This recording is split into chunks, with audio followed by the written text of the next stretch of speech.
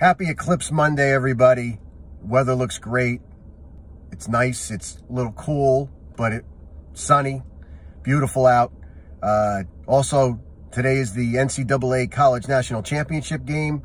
Purdue versus UConn.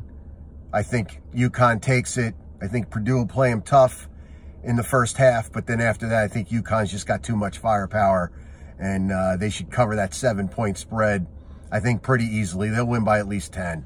Other than that, interest rates are holding on. The spring market is in full force. This past weekend was a ton of open houses.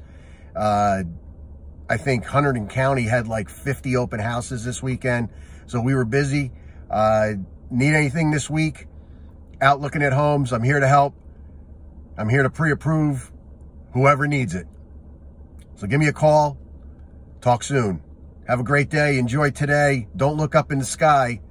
And enjoy the national championship. Good luck, UConn.